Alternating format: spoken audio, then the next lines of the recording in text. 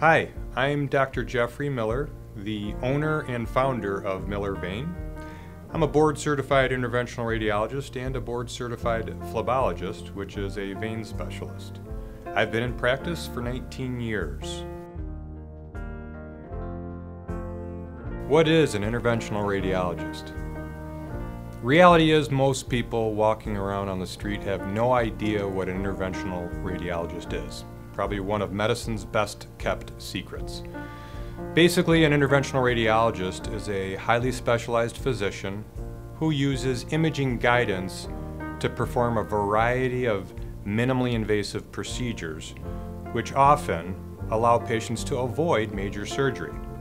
It's been said that interventional radiologists are kind of like plumbers of the body, or surgeons without scalpels. The tools of an interventional radiologist are catheters, wires, balloons, stents, and a variety of other medical devices. In fact, the pioneer of endovenous laser ablation happened to be an interventional radiologist.